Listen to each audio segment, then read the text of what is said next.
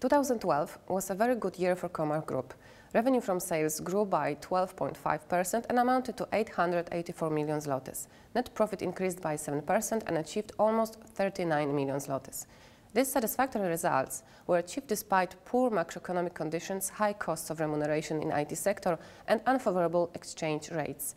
In 2012, there was significant growth in sales to finance and banking sector, especially in export sales, as well as to public sector. It is also noteworthy a highly improved profitability of Comarch Software and Beratung AG, a company acquired several years ago.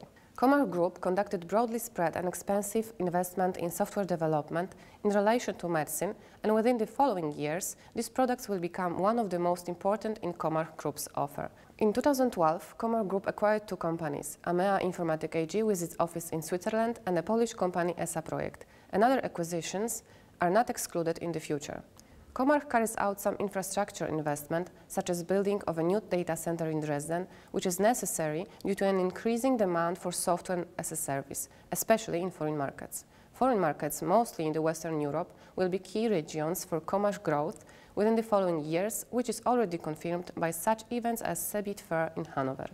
Backlog's value is a good prognosis for 2013, as it grew by almost 24% compared to the previous year. As a consequence, there was a noticeable growth in the number of employees necessary to realize an increased number of IT projects.